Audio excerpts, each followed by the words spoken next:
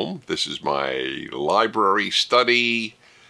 It's a lot of guys call it their man cave, but I spend almost all of the time with my wife here, so it's somewhat her cave too. But it's my wonderful room for making the fireside chat each week. It's great to be with you. This is completely unscripted, as probably becomes clear on occasion.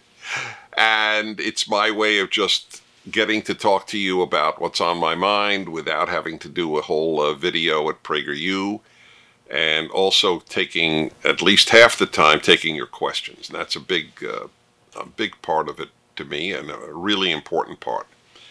So I don't talk about much of the news. I have a 3-hour radio show every day. I get a chance to do it there, although even then I talk about a lot of things.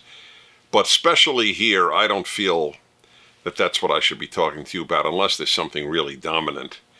I like to talk to you about life, about what matters to me, about what I would hope matters to you. So I'm going to talk to you today about something that seems much lighter than often, but in fact I take it very seriously, and it's the subject of having a hobby, or having hobbies.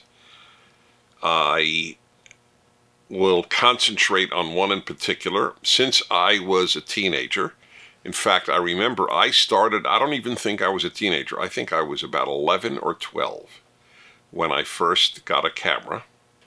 It was really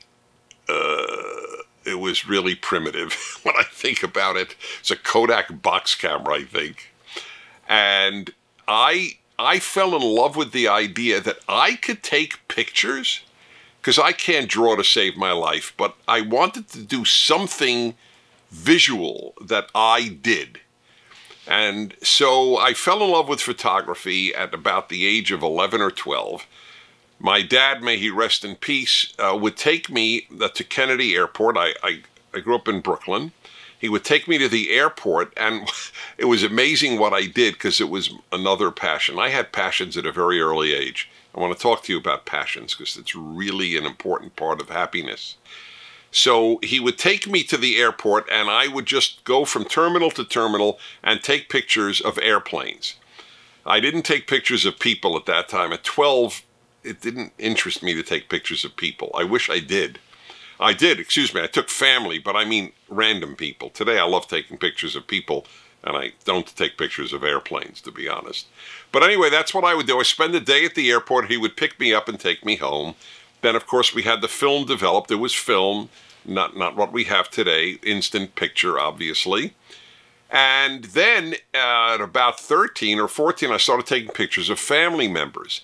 And here's the interesting thing. If it weren't for me, at 13, 14, 15, 16, 17, and so on, we would have almost no pictures of my whole extended family. I didn't realize it then, but I was the family photographer. It's not like today, everybody has a camera because of the phone. So everybody said, you know, there are millions of pictures taken a day. But prior to that, people, you know, took very few pictures comparatively, very few. And that's why you don't have many pictures of your grandparents, let's say. They might have a wedding picture or something else, or a few others. Anyway, I took pictures of the family. And I'll tell you another thing I took pictures of. My mother was the director of a nursing home. She ran a nursing home. And I would go every Christmas to take pictures of the patients, or the residents, if you will, the residents of the nursing home. And I took slides. A lot of you don't even know what slides are, I'll bet. Do you know what slides are? Well, you two would. But I don't think, would you say most of your generation would know what no, they wouldn't know. So slides were, you would take a picture, and then it would come back to you in a little cardboard, tiny thin cardboard. You'd put it in a projector, and you project it on a wall or a screen. So you saw a big picture instead of just a little one in your hand. You saw a very, very big picture. It filled the whole screen. So I only took slides. That's what I did, color slides. So I would take pictures at my mother's nursing home of the residents there, and then I'd come back the next Christmas, and I would show the people the pictures from last Christmas.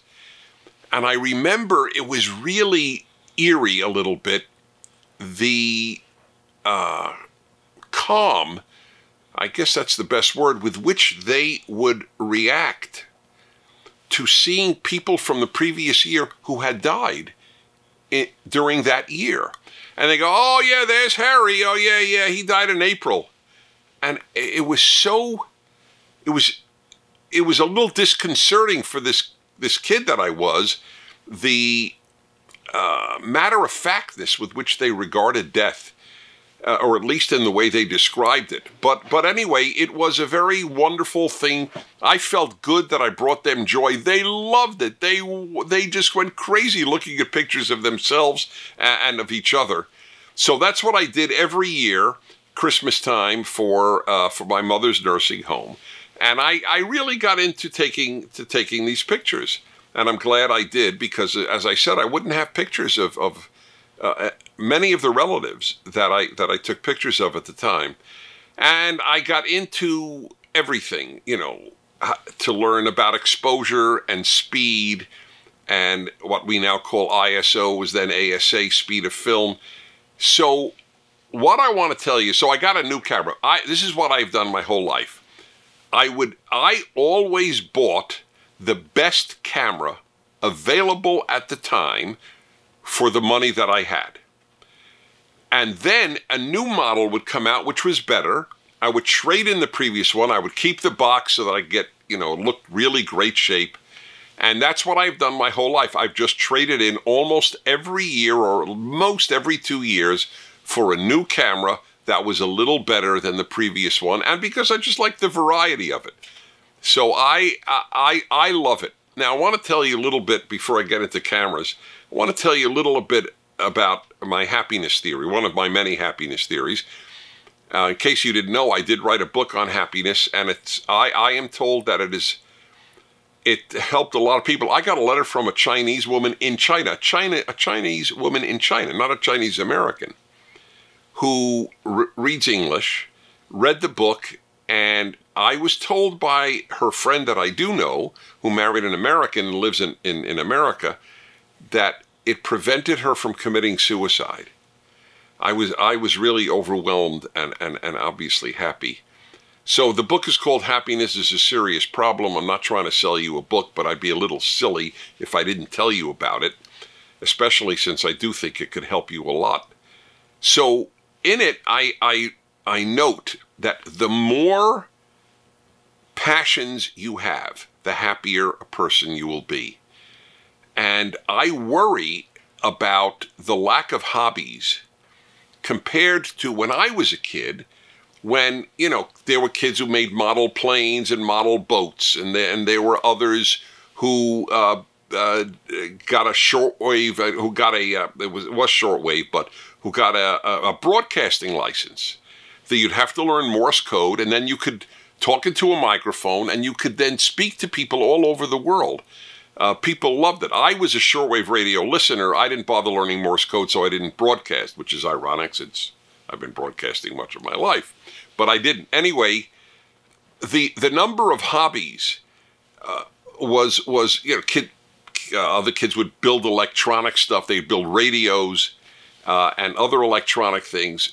But today, because it's all like automated. See, even now, how many young people have photography as a hobby?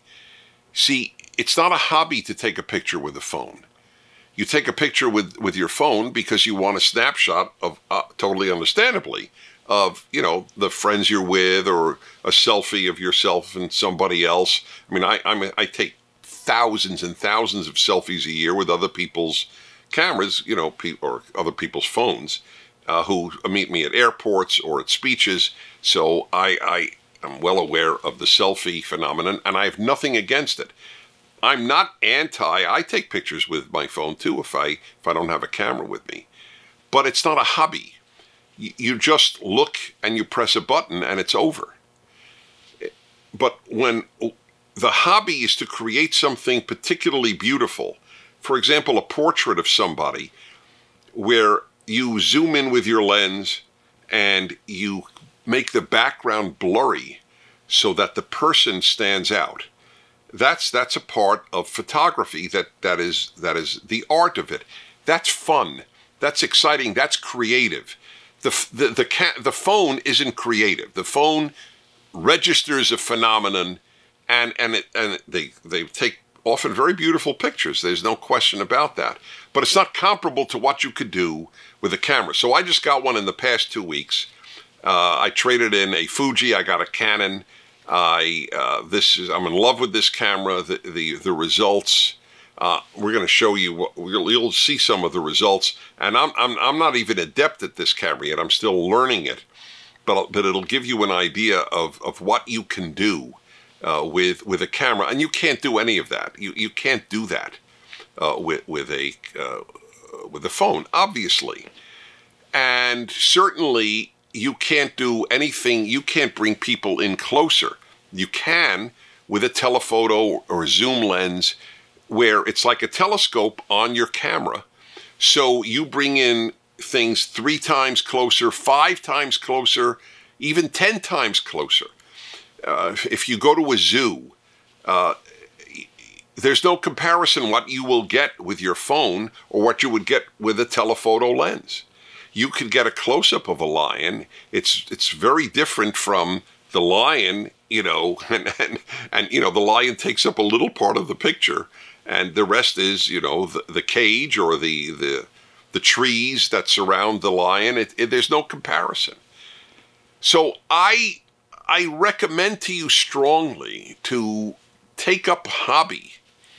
And a hobby, you see, you can't say video games. I know video games. Video games are a pastime, but they're not a hobby.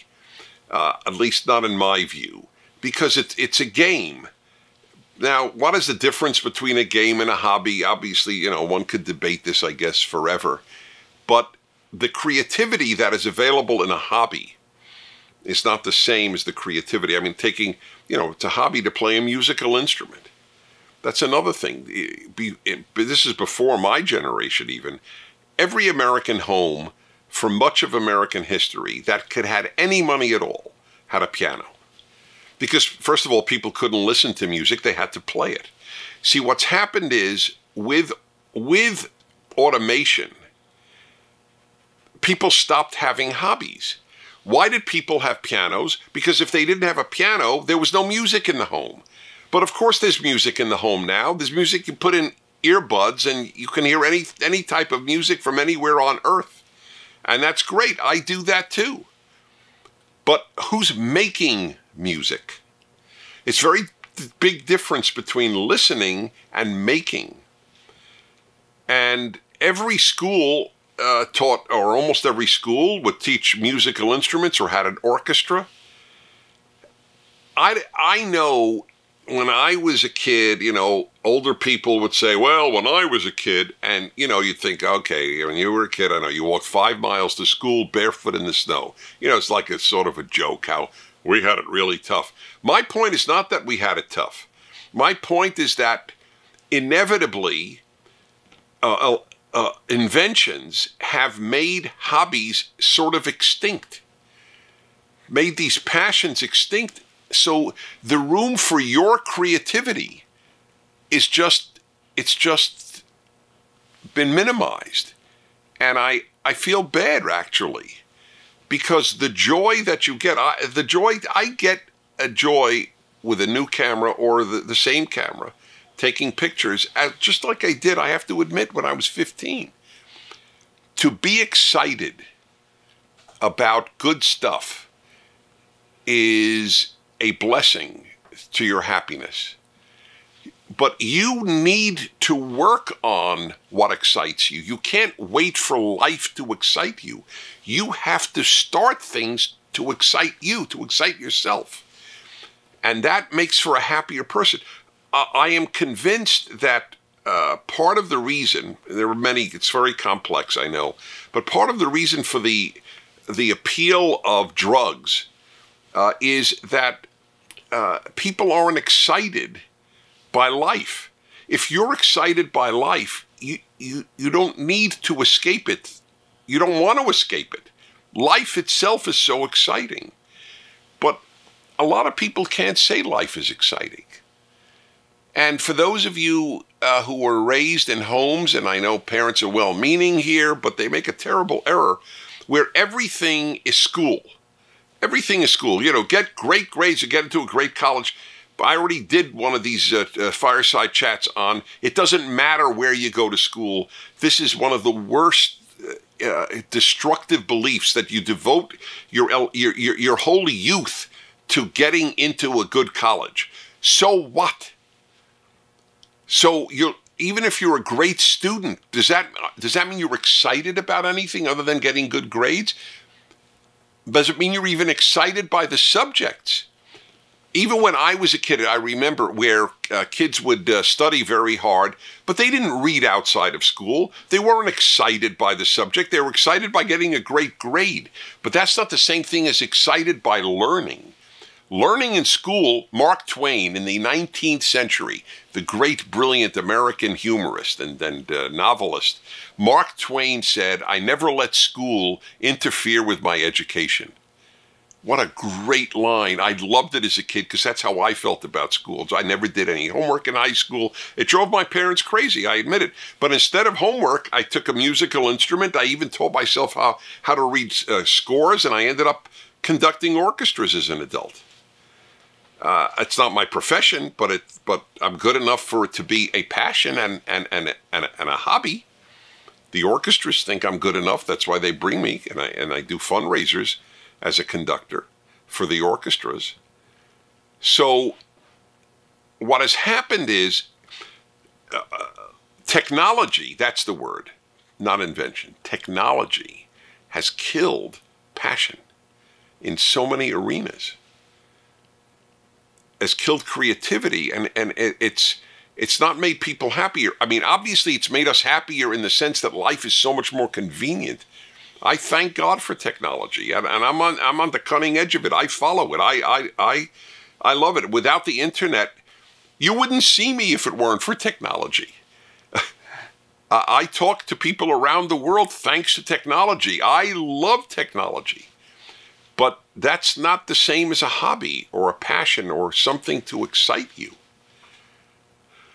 So I invite you to take up one, including getting a camera and learning it. But who reads instruction manuals, right? But you don't even have to anymore. You go on YouTube and you watch somebody teach you how to use that camera. I do. I do both the manual and I watch people. And it's a lot of fun. And I fear that the camera will go only to professionals and everybody else will just use their phone. And it's a loss. So whether it's a musical instrument or it's a camera, one time I'll talk to you about fountain pens. I mean, I'm lucky. I'm a happy guy, and a big part of my happiness is that I get excited about a lot of stuff. But I'm telling you, you could teach yourself to get excited. It comes naturally, and I'm lucky. That's my nature. But it's also something I've pursued. So watching movies, watching videos, watching, the very word watching. And I understand the appeal of watching. But watching isn't the same as creating. That's the difference. So I invite you to consider it. So I'll take a picture of you right now. Now you got to focus, and you got to create, and you got to know what you want to focus. It's fun. Okie dokie. All right, time for you for your questions. Rosen, 31 years old, Sofia, Bulgaria. Hello from Bulgaria. Hey, have I ever mentioned how much I like Bulgarians? On this? Have I done it on the Fireside Chat? A little. Well, I've been to 130 countries. Bulgarians remain one of my favorite people, interestingly enough. I found you folks to be a lot of nice folks in Bulgaria. I mean, every country has nice people and bad people. Just that's the way it is. But I think some countries have more nice people than others. How could it not be? Culture is very important. Anyway, I have a very warm feeling toward you. Hello from Bulgaria, Dennis. How do you explain the consequences of socialism and communism to people from an ex-communist state like Bulgaria? They're supposed to know it's bad, but they like it. I'm stymied by this too, just as you are. In Russia, they actually are telling pollsters how much they like Stalin. Stalin murdered tens of millions of their fellow citizens, innocent people, murdered.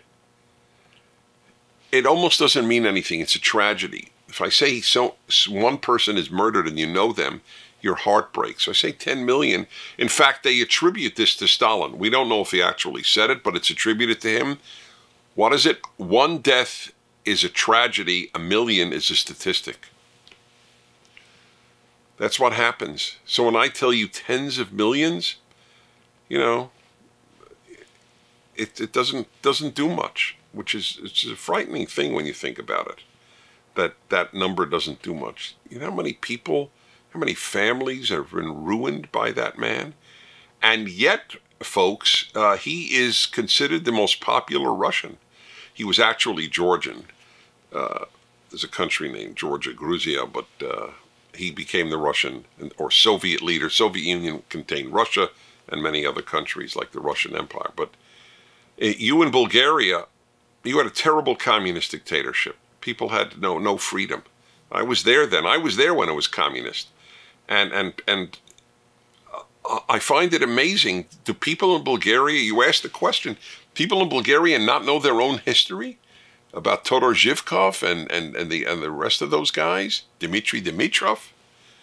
It's... You know what I'm starting to realize? This is a dark view, I admit it. But there's a lot of darkness in the world. I have a feeling that God looks on earth and sort of says, you know what? I'm really living Groundhog Day. Every generation does the same stupid thing the previous one did. And I wonder if God at a given point may just, maybe he takes up some hobbies. Because it maybe get boring watching us people do the same thing every generation. How did people not learn about socialism and communism from the past? I don't understand. It's mind-blowing. It's ignorance. It's got to be, they don't know, or they think, oh, we'll do it right this time.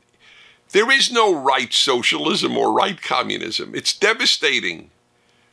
Individual liberty is the best idea. That's the quintessential American idea. It's why I'm in love with the American idea. And it's good for the whole world, which I wrote in another book, Still the Best Hope, about American leftist and Islamist ideas. So it's amazing that you would write to me from Bulgaria at 31, gee, the people don't know how bad socialism and communism are. Well, you know why? Because people don't yearn to be free. That's why. They yearn to be taken care of. Freedom is a value, not an instinct. Okie dokie. Ajay, if that is pronounced correctly, A-J-A-Y, 17 years old, Dorset, England. Hi, Dennis. Notice a lot of these are from around the world, and this is watched around the world, and why shouldn't it be? I've always said if what I have to say is relevant, it's relevant to everybody. It can't just be relevant to Americans. Hi, Dennis. Do you think Islam can undergo a reformation under the work of Imam Muhammad Tawhidi and others? Thanks, Dennis, and God bless. Well, I think that Imam and Zuhdi Jasser, another great Muslim in Arizona, doctor, I think that some, particularly American Muslims, because America is the land of the free until the left takes over, and I don't mean that as a cute comment, it's just true. Leftism has never valued freedom. It values equality, and when you enforce equality, you end freedom. By equality, I mean, of course, equality of result, which is what they want. We should all be equal. Nobody should have a bigger house than somebody else. Anyway, yes, this is what I believe is possible, and it's very simple. There is one overwhelming thing necessary in Islam: for people to drop the idea that society should be governed by Sharia law. Sharia is Islamic religious law. If you wish to govern your life by Sharia, that's fine. That's your business. But that society, it's not compatible with liberty. It just can't be. You can't have that. Then there could be a reformation, if that would happen. But we're a long ways away from that. Josh 29 in New Zealand. Hi, Dennis. In Fireside Chat, episode 79. I love that. They have numbers. That's great. You gave the opinion that the love of your spouse should be earned. But as a Christian, husbands are to love their wives as Christ loved the church. Ephesians 5:25. Isn't God's love for the church and the world, John 3:16, unconditional? You know what? I need to do an opening on unconditional love. I don't believe in unconditional love, and I think it's a bad idea, in fact. I'll tell you in a nutshell why. Unconditional love means no matter how much bad you do, I will love you. That means that love is the one thing we have separated from morality, which is so bizarre to me. And let's just take the husband and wife. First of all, by the way, God's love is not unconditional. Okay, I'm a Jew, you're a Christian, fine. But I know Christianity fairly well, and I know the Bible fairly well. And God, the essential Christian doctrine is that you're saved if you believe in Christ, correct? So most Christians have always believed if you don't believe in Christ, you're not saved. So God has made a condition. The condition is acceptance of Christ. How's that unconditional? Is that a fair question? Just that alone, just basic Christian doctrine, obviates the notion of unconditional love. God is making a condition. Accept me, or accept my son, or accept the Trinity, or accept Christ. However you wish to put it. There is a condition. And even then, let's say you do accept Christ, but you go on murdering. Then the New Testament itself says, what is it? Faith without works is dead. So, hey, there is some sort of condition involved here. And about husband-wife, well, if one commits adultery, a divorce is allowed, correct? So, is that unconditional love?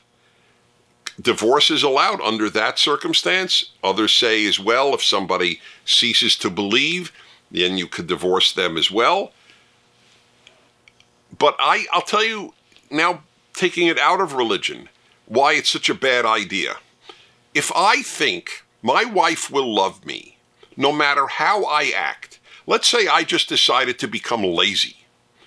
You know what? I'm really not in the mood to work anymore, Sue. I'm just gonna, stay in bed till noon, and then, do my hobbies and have fun, and, go golfing with the guys, and, I'll see you tonight at midnight. Gonna, spend the day with the guys and go to a movie and go to a bar and do that regularly. That's why should she continue to love me? I don't understand. What is there to love about me? Or what if I mistreat her? Why should she continue to love me? Should a battered spouse continue to love his or her spouse? I don't like the idea that you can never be fired. In work, if you could never be fired, would you do as good a job as if you know you might be fired if you don't do a good job? Of course not. Everybody does a better job knowing they could be fired. That's the way, and that's the way it should be. Does a football player? What if you said to a football player, you know what? No matter how you play, you're on the team. You're going to get a salary. Think this guy's going to play as hard? Of course not. What animates him, among other things like desire to win, his teammates, a whole ego is also, I don't want to get fired. I want to be rehired and play on this team. So if you could never be fired as a spouse, that's my case, my moral case for divorce. Divorce is being fired, as it were. No matter what, I will stay with you, no matter how awfully you act. Why is that moral? Why is that loving? Why is that productive? Okay? People don't talk like this because people have what I would call romantic views of life. Oh, no matter what, we'll stick together. Yeah, but ironically, that doesn't produce a romantic relationship. That's the irony. I need to earn my wife's love every single day. I believe that. I truly, truly believe that. I wake up and I want to treat my wife as best as possible because, by golly, I want her to continue to love me. Why is that bad? Why is that worse than, hey, she's got me no matter how I act? I don't see it. What's our time frame? 31. Do I know my mental clock? These are really important things. I should talk about divorce. I should talk about unconditional love again and again. You know what my favorite verb is? It's not love. My favorite verb, and I love love, let me tell you. I got kids, I got grandkids, I got friends. I got a lot of love in my life, and I give a lot of love in my life. But my favorite verb is earn. Sad part is, a lot of languages do not have a verb, earn. It's another thing I should, let me talk about my favorite verb one time. Well, anyway, so how was Otto today? By the way, I want you to know, we're all touched at how many of you ask about Otto. I meet people at the airport. Can I have a selfie? And then they go, hey, say hello to Otto. So Otto, oh my God, not looking great today. Not a distinguished look. But he didn't snore. Softly. Didn't snore what? It was soft. He didn't snore loudly. Yeah. Good. All right, anyway, I'm Dennis Prager, and from me to you, oh, you know what, by the way, I feel I need to tell you because this is my passion. So this just came out, The Rational Bible, Volume 2, Genesis, and I got my wisdom from this book. This explains the most important book ever written. Even if you're an atheist, I promise it'll change your life. The Rational Bible. If you're in America, by the way, it's at Costco. And I want to thank them for ordering it because it's not often that you get a Bible commentary at a Costco. And for those of you around the world, it's easy to order, of course, online. Anyway, again, thanks a lot. See you next week. Thank you for watching. If you'd like to keep these Fireside Chats free, please do by donating to PragerU.